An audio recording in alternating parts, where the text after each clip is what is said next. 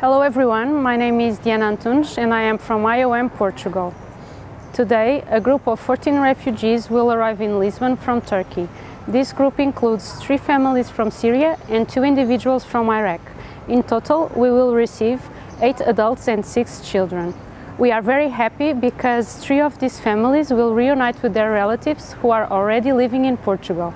This IOM assistance is part of the Portuguese resettlement program, and this is the first group to arrive from Turkey, out of a total of 606 resettled refugees.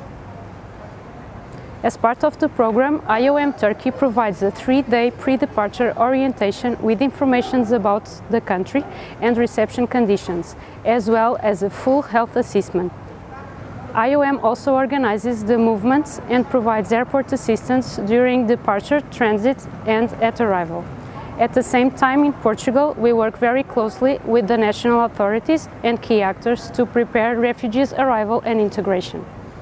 Thank you.